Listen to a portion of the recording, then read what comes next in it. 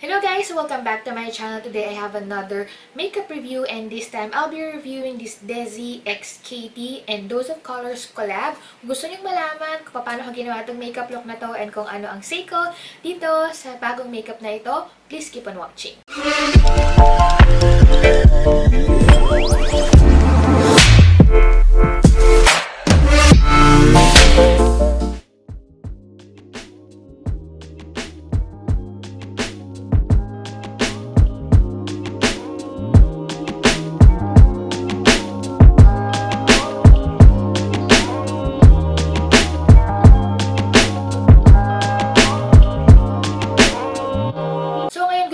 Ibigay yung aking review about this Desi x Katy Friendcation eyeshadow palette. So, this retails for $55 and honestly guys, masyado siyang expensive for me, pero binili ko na kasi wala pa akong Dose of Color sa aking makeup collection. As in, wala pa talaga. Hindi ko pa na-try. Kahit sample sizes, wala pa ako na-try. So sabi ko, sige, bibilin ko na to kasi nakita ko ang ganda ng swatches. Ang napanood ko lang na review, by the way, is yung kay Desi and Katy and of course yung kay Kathleen Light. Siyempre, hindi ko palalampasin yun. So, binili ko tong eyeshadow palette na to para, you know, dagdag sa aking makeup collection. But as you can see, the shades here, so far, meron na ako sa aking mga collection. But, in fairness, yung kanyang mga matte shades, it blends like a dream sa aking eyelid. Sobrang ganda nila. Hindi ako nagkaroon ng kahit anong problema sa kanila. Walang patchiness na ganap. And yung kanilang shimmer shades dito, actually, merong 5 shimmer shades dito. Sobrang ganda nila. And, sinwatch ko rin kasi yung kanilang, hindi ko lang kung tawag, pero meron silang nilabas na individual na eyeshadows. Tapos, ganito din yung itsura. So, sabi ko, parang pareho lang sila. So, sinwatch ko. And guys, ganun na ganun yung formula niya. And guys, alam nyo ba, yung ganung kaliit na eyeshadow, yung single eyeshadow, $20 yun. O, diba? Pang mahal. So, makakuha ka ng 5 ganon dito sa eyeshadow palette ito. So, I think, it's a good deal na rin. Pero yun, nakita ko lang itong shade na Just a Kiss. Ito, yan. Medyo may pagka-chunky siya compared dun sa ibang shimmer shades. And then, ito, I suggest na huwag nyong gamitin yung brushes nyo paggamit dito kasi madidisappoint lang kayo. Parang nung unang tinry ko, kasi sabi ko, ha? Ganun, pero tinry ko siya gamit yung aking fingers and guys, grabe, amazing. Amazeballs talaga. Doon ako na-in-love dito.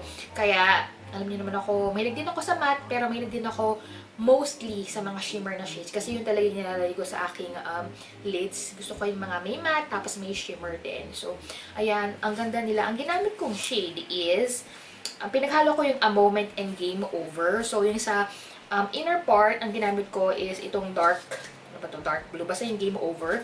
Tapos, sa outer naman is itong parang purplish blue, which is yung A Moment. Sobrang ganda nila sa mata. Pero yun nga lang guys, napansin ko din, na itong mga shimmer shades na to, meron silang fallout. So, kanina kasi nag-foundation na ako kaagad bago ginawa yung eye look ko. And yun, nagkalat sila sa aking under eye area.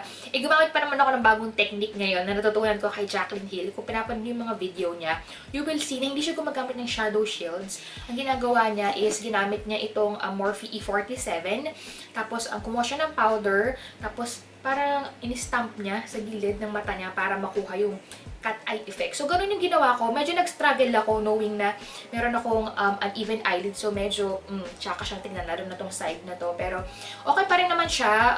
Carry pa din. Kailangan ko mo practice. Pero, yun, at least, diba, nakatipid ako sa shadow shields. Kasi paubos na yung shadow shields ko. So, I think parang $20 yata yung isang box nun. So, ito at least, nakatipid tayo and may natutunan pa tayong bagong technique. So, $55 guys, I think it's really a good deal kasi makakuha kayo ng magagandang shades. It's wearable on a daily basis. Pwedeng pang glam, pwedeng pang natural look lang.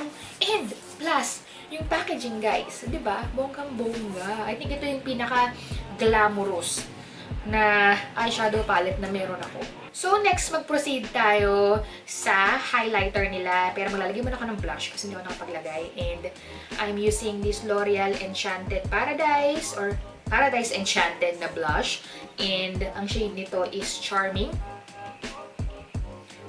Merong amoy na konting-konting peach. Pero hindi siya ganong katapang like yung peach palette ng Too Faced. So, I'm using it with this Luxie 508 Duo fiber stippling brush. Lately, ito yung paborito kong technique. Ano ba? Paborito kong brush. Yon, pang lagay ng blush kasi parang sobrang natural lang kasi ng itsura niya. Tsaka mas madaling i-blend. So, yan. O, diba? Ang ganda nito ah! Ngayon ko lang ginamit to. Sorry guys kasi hindi ko pa nagagawa ng review yung mga products from L'Oreal. Promise. Malapit na yan. Pero yan. Next, nalagay na tayo ng highlighter. And dalawa yung nilabas nila na highlighter. Pero ang ginamit ko is, or ang binili ko is itong Fuego na shade. Kasi, napanood ko ngayon ni Katy Light, sabi niya, kung nasa light to medium na skin tone ka, mas maganda kung ito yung bilhin mo na highlighter. So, ito yung binili ko. Diba? So, let's see. Asan ba ang aking pang-highlight na brush? Let's use this GH09. So, ganito pala yung itsura niya, guys. Same yung packaging ng eyeshadow. So, ayan. Kung titignan mo sa pan, parang sobrang dark niya, no? Pero hindi. So, ayun yung pick up. Tap. Okay. Pupwesto muna ako.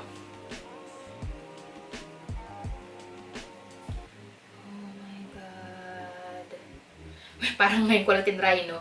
Actually, I've tried this highlighter 4 times pa lang and amazed na amazed ako kasi ang ganda niya. Yan, parang sobrang na yung nalagay ko pero this is how it looks like. Parang basa. Yun lang yung itsura niya kung titignan mo.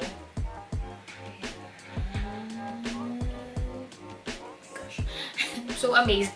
Na-amazed ako kasi hindi pa talaga ako nakatry ng Dose of Colors. Kahit ano, kahit yung lipstick nila. So, parang ngayon, parang gusto ko nang mag-invest sa Dose of Colors kasi ang ganda ng mga highlighters nila tsaka yung eyeshadow nila. Nakalimutan ko kung anong pangalan ng single eyeshadow na nilabas nila. Bago lang yun, nakita ko rin ni-review yun ni Katy Liza ay nagustuhan din niya. Pero, $20. So, yung single na ganun kaliit. So, edi, pag naglabas na lang sila ng eyeshadow palette, yun na lang ulit yung bilhin ko. At least, diba, nakatipid pa ako. So, ayan siya. Diba? Kita niyo ba yun? So, now, malalagay tayo sa ilong.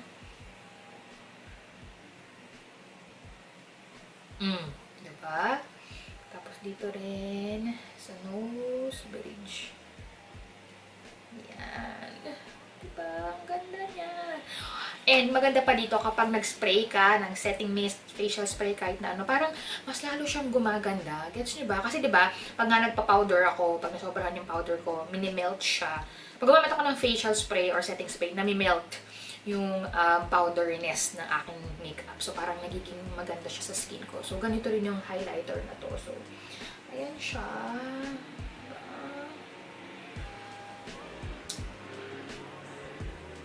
So, ngayon, tatry na natin yung liquid lipstick. So, next is yung mga liquid lipstick. And binili ko yung dalawa. Ang shade nito is My Main and Mauve Story. So, it retails for $18. So, parang, I think, ka-price ba niya yung Kylie? Yeah, I think yung individual na liquid lipstick ng Kylie is 18. Kung hindi 18, 19. So, let's go ahead and try the shade My Main.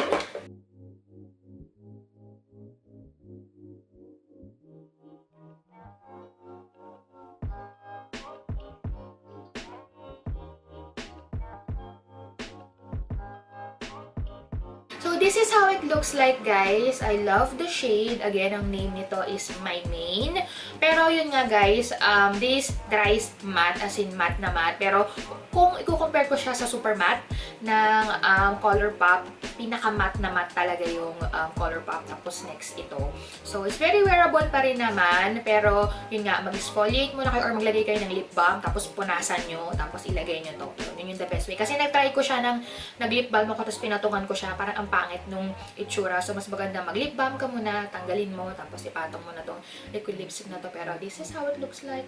I love it. Pero yun, take note lang din na hindi siya long-lasting para sa akin kasi tinry ko siya sa work. So, after kong kumain, after kong uminom with straw, yun, natatanggal ka agad yung inner part ng lips ko. So, take note of that din. Now, I will try the shade A Mauve Story.